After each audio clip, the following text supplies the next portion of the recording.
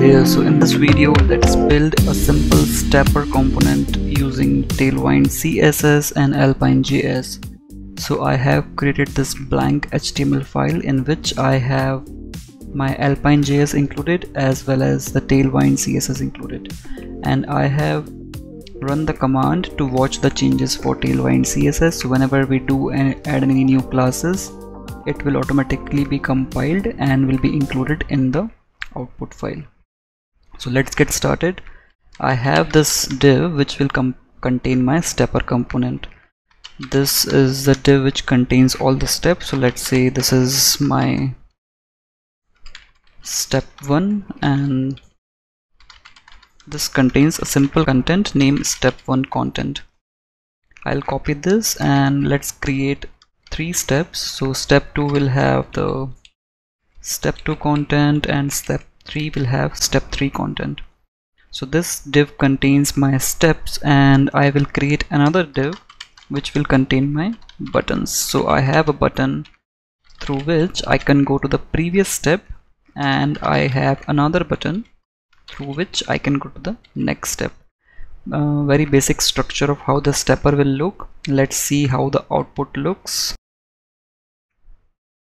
So we see all the 3 content, previous button and the next button.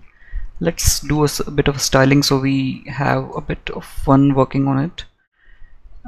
So this div, let's say this has a padding of 3. Also, let's put the whole main div into a container. Also, let's set the max width size of screen to medium, and the margin on both the sides should be auto. Let's look at it now. So it looks better than it was previously. Let's also give rounded edges. So we have the rounded edges here. Yep. And let's put the button in the center.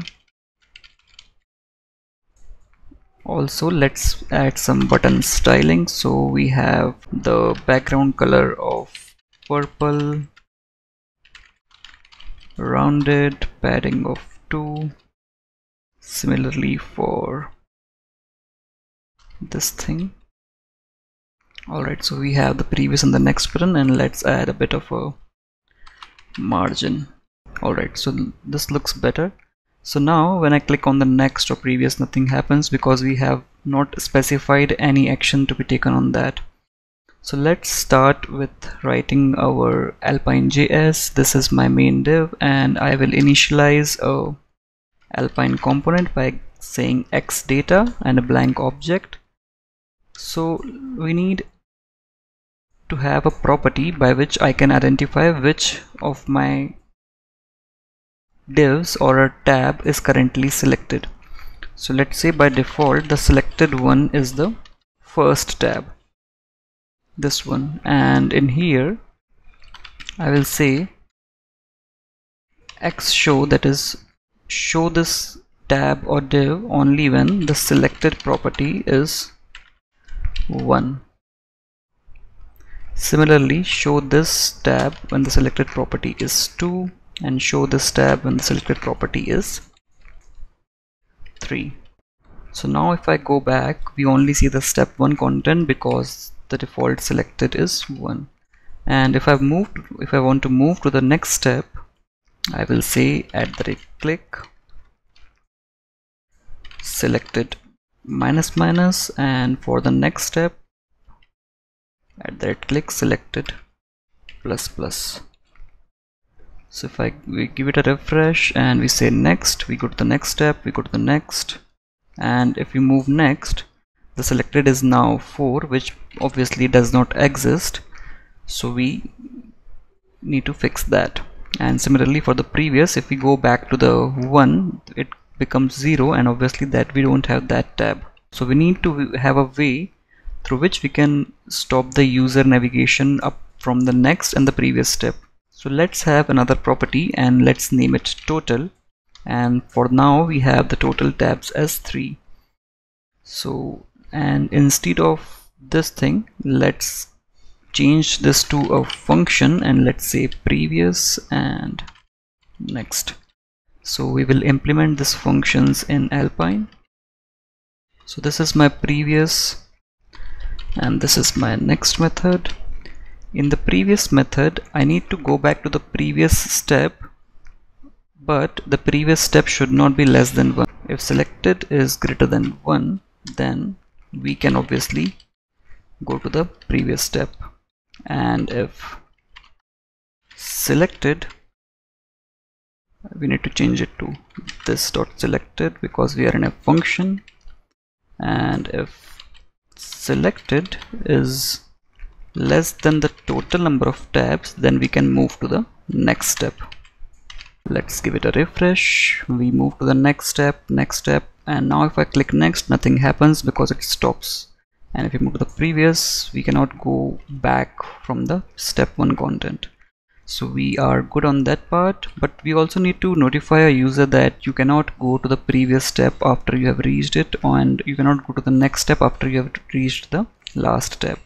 So for that, let's use the X binding, and let's bind a class wherein we will say we need to apply the gray background, which basically denotes a disabled button when the selected is equal to total. Similarly,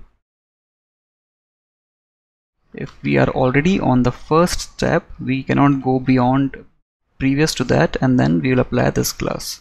Let's test this out. We are on the first step, we obviously cannot go previous to this. We can obviously go to the next. So next, and this stops. So we are good on this part as well. So this is how we can implement a basic stepper in AlpineJS. But if we look, we can do a lot of refactoring in this. The first thing I don't like here is that we have specified the numbers here 1, 2, 3, and we have to keep a count of how many tabs we have in our content. And let's say if you add 3 more tabs here, then you need to change the count all the way here. You'd also need to maintain the count of total. So let's get rid of this, and instead we will use a xref attribute, which basically assigns a unique identity to this tab. So now I can keep track of how many tabs I have in my step content. And to refer this xref, what we can do is $ref.step content. So this thing identifies my this div, and I need to know how many childrens are there in this div. For that I can say children, and I need to know the count of that, so I will say length. So let's give it a refresh, and this thing still works.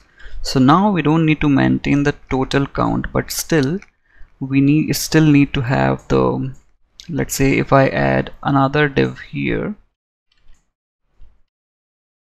so I'll still need to change it to 4 and vice versa for the another tabs. Let's refactor this as well, and instead what we can do is we will make use of xid. So we will assign a id to this thing, and let's say the xid is step item, and we can use the id here itself. We will bind it to an element id, and we will say $id, and we will say $id step item. So xid is a way to group the elements in the AlpineJS, and when you use $id, it assigns a unique id which auto increments. I'll show you in the output. So let's assign this to all of them. And now if you look at the output, you will see that all our tabs, all our steps have a unique id. The first one is step item 1, the next one is step item 2, and so on and so forth. Now since all of my tabs have a unique id, I don't need to depend on this thing to identify which of the tab is currently selected. So now instead of this thing, let's change this to a function is selected, and we will pass on the id here.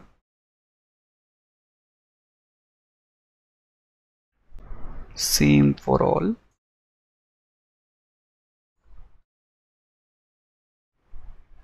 And let's implement this function. Here is selected, this accepts the ID of the step which we are looking for, and in here we will say step item this dot selected is equal to the step item ID. So we will check if the current selected ID is equal to the what is passed, then it is true. So basically we will get true here.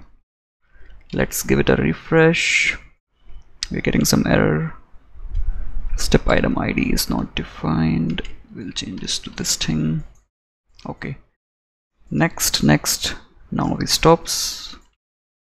And now you are not dependent on the count of how many tabs or steps are there in your step content. You can just go ahead and add as many. Let's say we add 3 more. So we have 4, 5, 6, and now if we move ahead we can go to the 6 steps.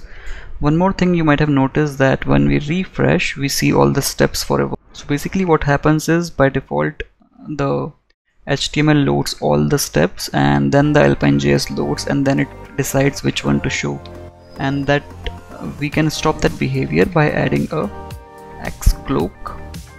So let's add that here on the main div, and we will add a bit of a styling here in our head, which basically means that we don't want to display this thing by default, and then when AlpineJS comes into action it will decide what tab to show. So when I give it a refresh you only see the step 1 content, and we are now good to go with our stepper. I hope you liked it. Thank you.